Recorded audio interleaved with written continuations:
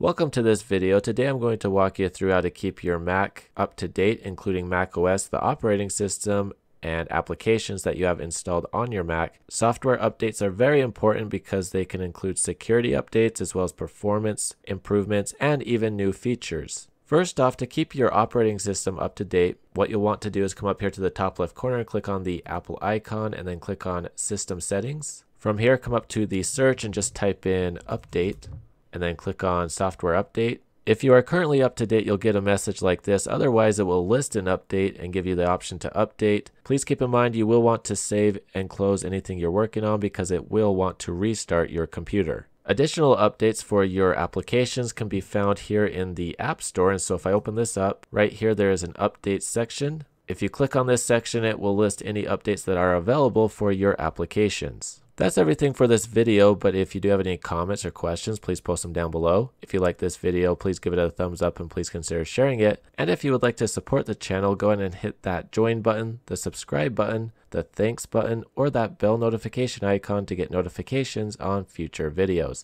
Thank you very much for watching. Hope you have a great day.